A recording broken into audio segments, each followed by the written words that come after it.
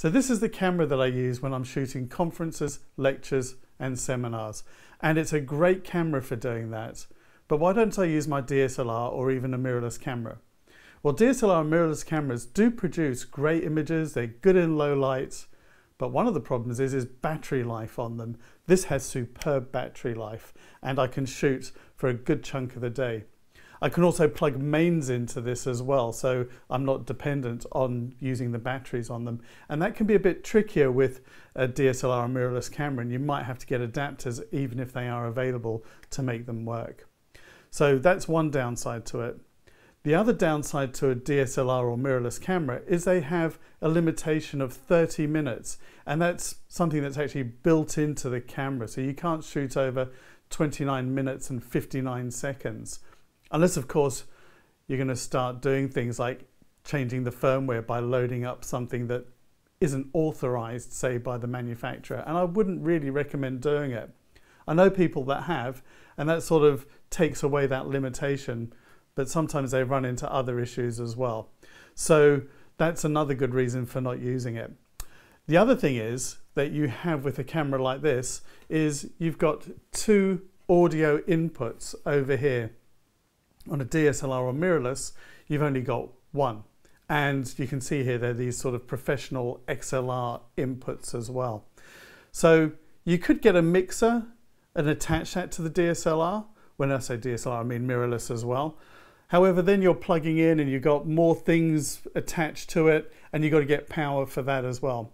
If you had more than two, you could do the same here as well. But I do find that two inputs does work a lot better, and so I put a shotgun mic on here, and I also have a feed from the AV sometimes, or maybe I've got a wireless mic on the presenters as well. So that's a good reason for it.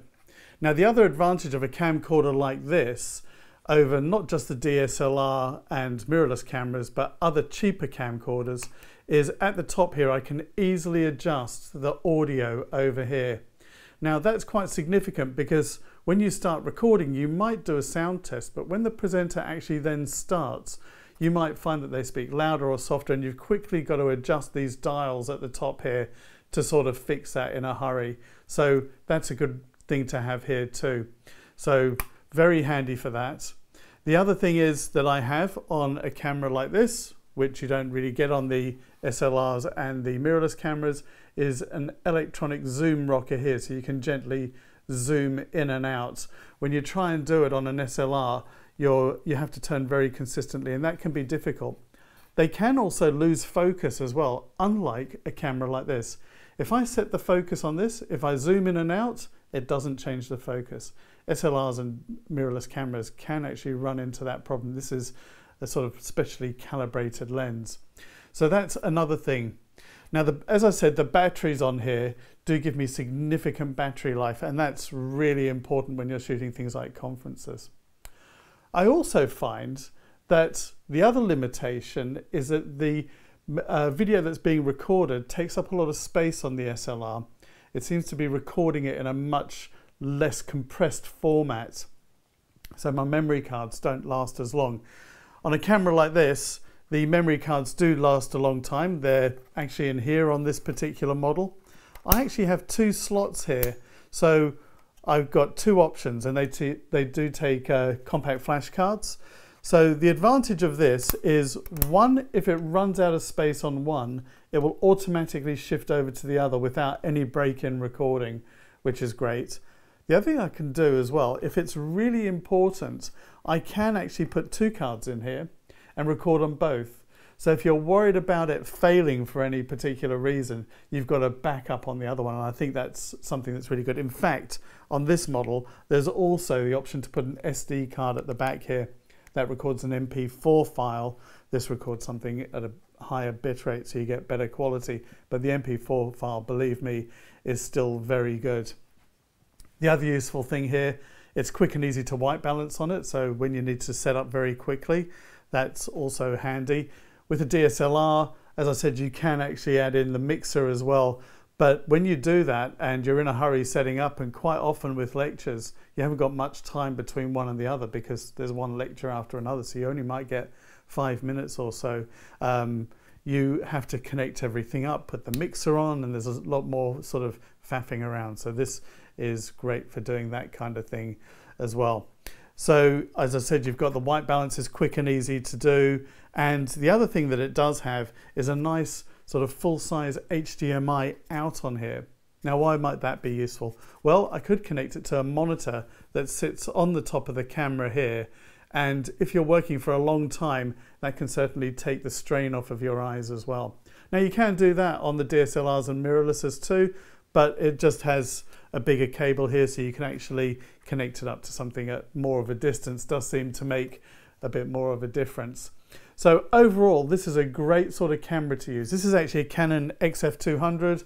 There are other models, other brands, but things to look out for are the inputs here. So you've got like 2 inputs. You've got a rocker here that gives you a nice gentle zoom. You've got a flip out screen, which they all seem to have these days, and a viewfinder as well. Check on the battery life. I did actually get an additional battery. This is a much bigger battery of high capacity here, so that I can shoot for hours on this kind of thing.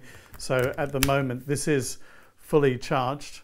Actually, no, it's not fully charged, but if it was, I would get several hours on this. So this is a great option if that's the sort of thing you've got to shoot. If you do go and get a cheaper one, the things to think about is 1, cheaper and smaller. 1, they may not have 2 audio inputs, and it'll be similar as you've got on something like the DSLRs and mirrorless cameras.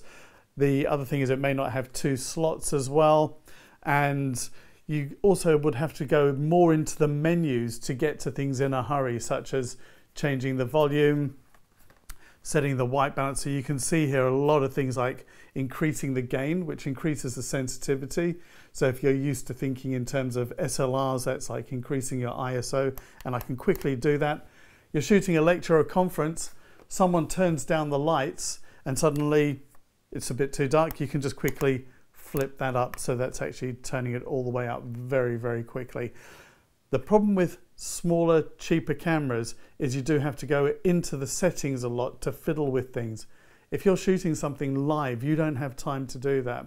And even if you're not, I do use this for doing other sorts of videos as well. It's just very quick and simple to set up. So that's a good reason for having a camera like this. So hopefully that helps you decide on what camera you might need to get if you are going to have to shoot things like lectures, seminars and conferences.